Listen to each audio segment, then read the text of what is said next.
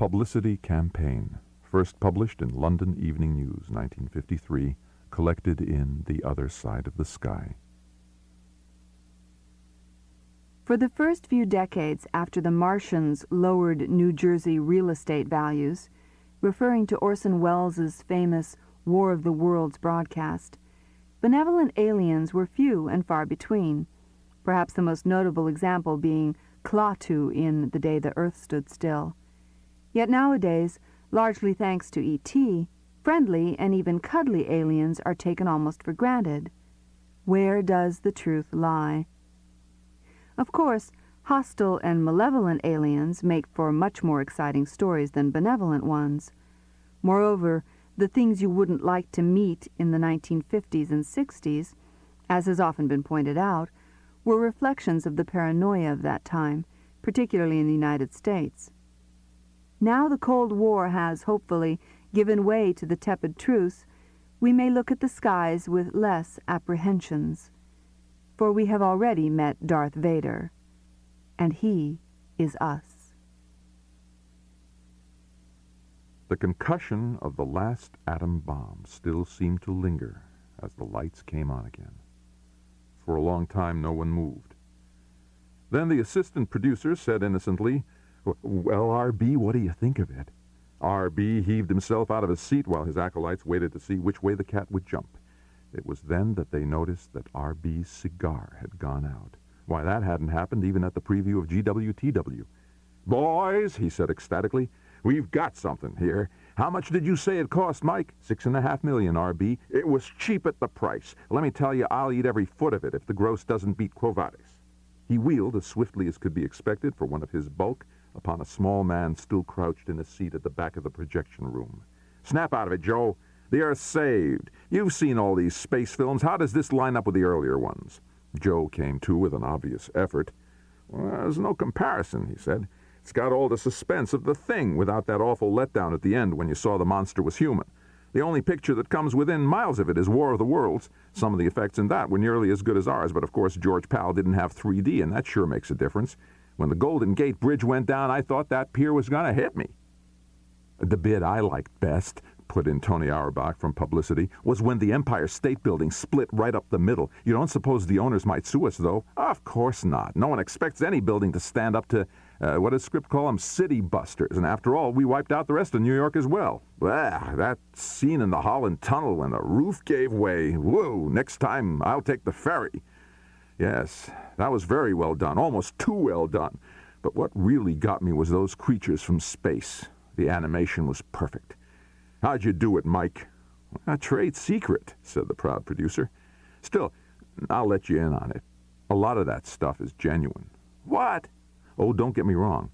We haven't been on location to Sirius B, but they developed a micro camera over at Caltech, and we used that to film spiders in action. We cut in the best shots, and I think you'd have a job telling which was micro and which was the full-size studio stuff. Now you understand why I wanted the aliens to be insects and not octopuses like the script said first." "Well, there's a good publicity angle here," said Tony. "One thing worries me, though, that scene where the monsters kidnap Gloria. Do you suppose the censor... I mean, the way we've done it, it almost looks... Quit worrying. That's what people are supposed to think. Anyway, we make it clear in the next reel that they really want her for dissection, so that's all right." "It'll be a riot," gloated R.B., a faraway gleam in his eye as if he was already hearing the avalanche of dollars pouring into the box office. "Look, we'll put another $1 million into publicity. Watch the sky. The Syrians are coming. And we'll make thousands of clockwork models. Can't you imagine them scuttling around on their hairy legs? The people love to be scared, and we'll scare them. And by the time we finish, no one will be able to look at the sky without getting the creeps. I leave it to you, boys. This picture is gonna make history." He was right. Monsters from Space hit the public 2 months later. Within a week of the simultaneous London and New York premieres, there could have been no one in the Western world who had not seen the posters screaming, "Earth beware," or had not shuddered at the photograph of the hairy horrors stalking along deserted Fifth Avenue on their thin, many-jointed legs. Blimps cleverly disguised as spaceships cruised across the skies to the vast confusion of pilots who encountered them, and clockwork models of the alien invaders were everywhere, scaring old ladies out of their wits.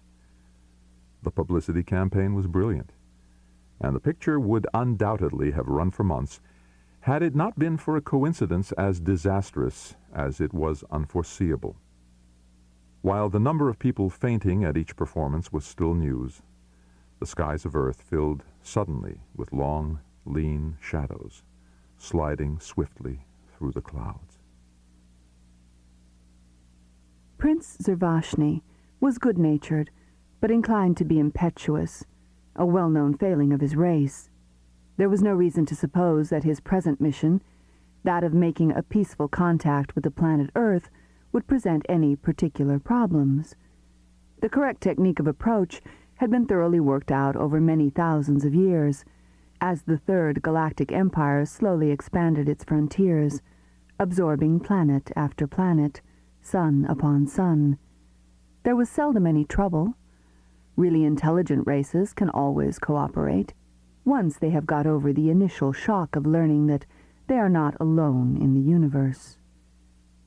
It was true that humanity had emerged from its primitive warlike stage only within the last generation. This, however, did not worry Prince Zervashny's chief advisor, Sigismund II, professor of astropolitics. "It's a perfectly typical Class E culture," said the professor. "Technically advanced, morally rather backward. However, they are already used to the conception of spaceflight, and will soon take us for granted. The normal precautions will be sufficient until we have won their confidence." "Very well," said the prince. "Tell the envoys to leave at once."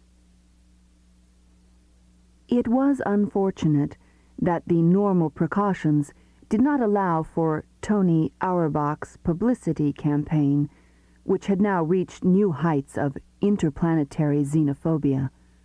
The ambassadors landed in New York Central Park on the very day that a prominent astronomer, unusually hard up and therefore amenable to influence, announced in a widely reported interview that any visitors from space probably would be unfriendly.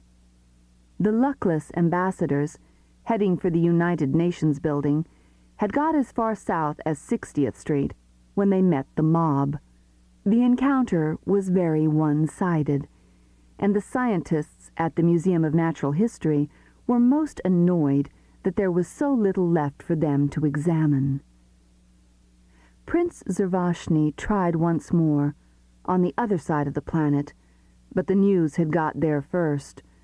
This time the ambassadors were armed, and gave a good account of themselves before they were overwhelmed by sheer numbers. Even so, it was not until the rocket bombs started climbing up toward his fleet that the prince finally lost his temper and decided to take drastic action. It was all over in 20 minutes, and was really quite painless. Then the prince turned to his advisor and said, with considerable understatement, "That appears to be that. And now, can you tell me exactly what went wrong?" Sigismund II knitted his dozen flexible fingers together in acute anguish. It was not only the spectacle of the neatly disinfected earth that distressed him, though to a scientist the destruction of such a beautiful specimen is always a major tragedy. At least equally upsetting was the demolition of his theories and, with them, his reputation. "I just don't understand it," he lamented.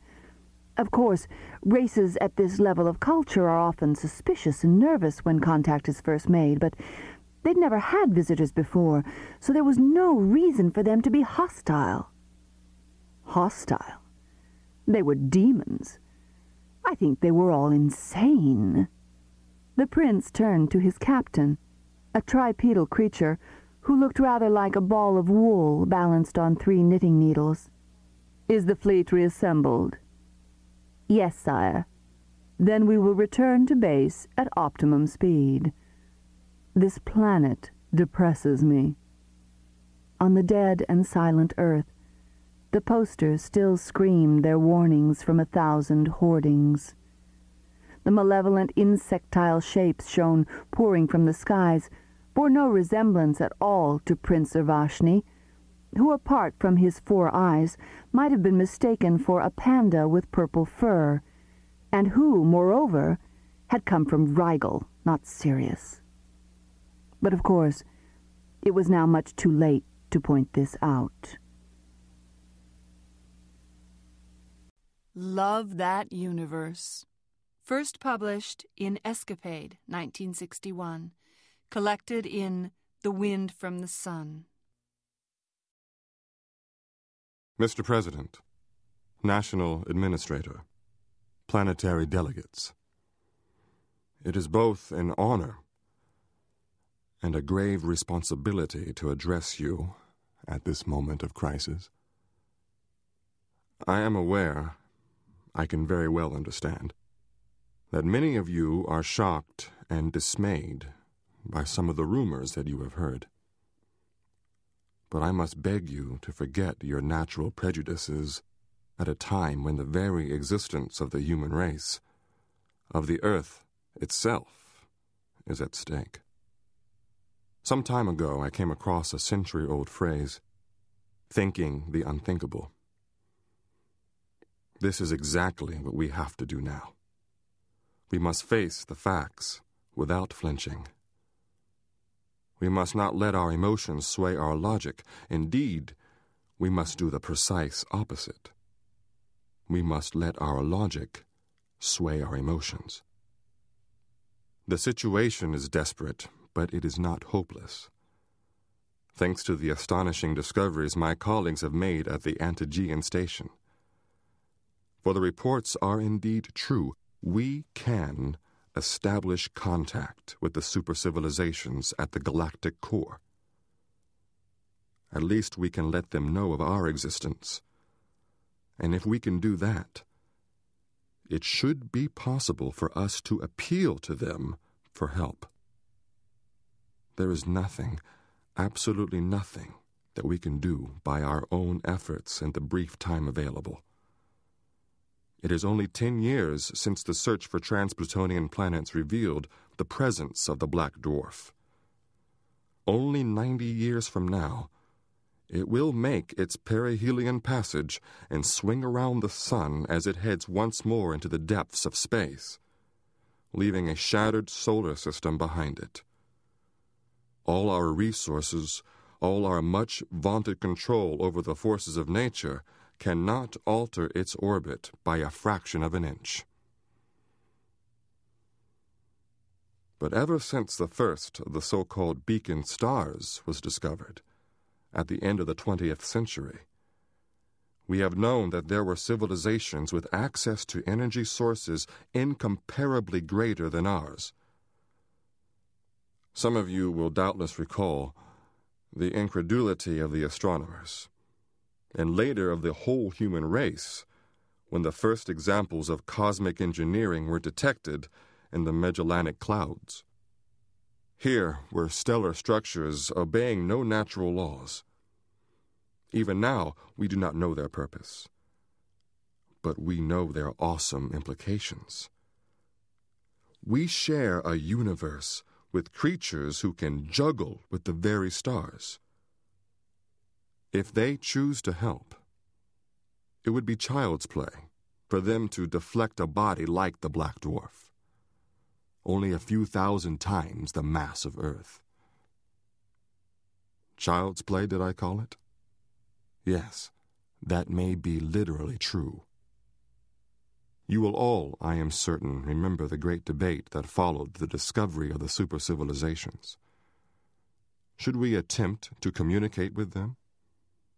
Or would it be best to remain inconspicuous?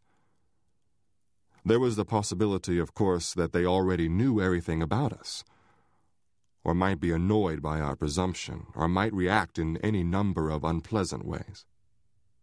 Though the benefits from such contacts could be enormous, the risks were terrifying.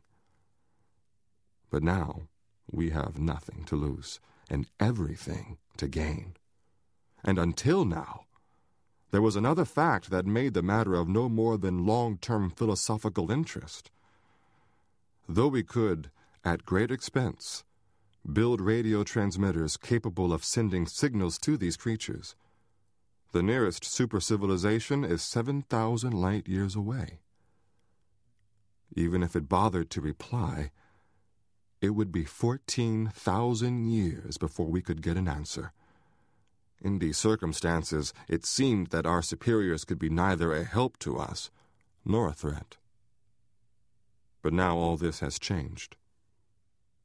We can send signals to the stars at a speed that cannot yet be measured, and that may well be infinite. And we know that they are using such techniques, for we have detected their impulses, though we cannot begin to interpret them. These impulses are not electromagnetic, of course.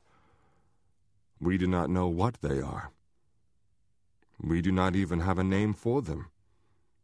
Or rather, we have too many names. Yes, gentlemen, there is something, after all, in the old wives' tale about telepathy, ESP, or whatever you care to call it. But it is no wonder that the study of such phenomena never made any progress here on Earth, where there is the continuous background roar of a billion minds to swamp all signals. Even the pitiably limited progress that was made before the space age seems a miracle, like discovering the laws of music in a boiler factory. It was not until we could get away from our planet's mental tumult that there was any hope of establishing a real science of parapsychology. And even then we had to move to the other side of the Earth's orbit, where the noise was not only diminished by 180 million miles of distance, but also shielded by the unimaginable bulk of the sun itself. Only there, on our artificial planet Antigeos, could we detect and measure the feeble radiations of mentality and uncover their laws of propagation. In many respects, those laws are still baffling. However, we have established the basic facts. As had long been suspected by the few who believed in these phenomena, they are triggered by emotional states, not by pure willpower or deliberate conscious thought. It is not surprising, therefore, that so many reports of paranormal events in the past were associated with moments of death or disaster. Fear is a powerful generator. On rare occasions, it can manifest itself above the surrounding noise. Once this fact was recognized, we began to make progress. We induced artificial emotional states, first in single individuals, then in groups. We were able to measure how the signals attenuated with distance. Now we have a reliable quantitative theory that has been checked out as far as Saturn. We believe that our calculations can be extended even to the stars. If this is correct, we can produce a shout that will be heard instantly over the whole galaxy. And surely there will be someone who will respond. Now, there is only one way in which a signal of the required intensity can be produced. I said that fear was a powerful generator, but it is not powerful enough. Even if we could strike all humanity with a simultaneous moment of terror, the impulse could not be detected more than 2,000 light years away. We need at least 4 times this range. And we can achieve it by using the only emotion that is more powerful than fear. However, we also need the cooperation of not fewer than 1 billion individuals at a moment of time that must be synchronized to the second. My colleagues have solved all the purely technical problems, which are really quite trivial. The simple electrostimulation devices required have been used in medical research since the early 20th century, and the necessary timing pulse can be sent out over the planetary communications networks. All the units needed can be mass-produced within a month, and instruction in their use requires only a few minutes. It is the psychological preparation for, let us call it, O-Day, that will take a little longer. And that, gentlemen, is your problem. Naturally, we scientists will give you all possible help. We realize that there will be protests, cries of outrage, refusals to cooperate. But when one looks at the matter logically, is the idea really so offensive? Many of us think that, on the contrary, it has a certain appropriateness, even a poetic justice. Mankind now faces its ultimate emergency. In such a moment of crisis, is it not right for us to call upon the instinct that has always ensured our survival in the past? A poet, in an earlier, almost equally troubled age, put it better than I can ever hope to do. We must love one another or die.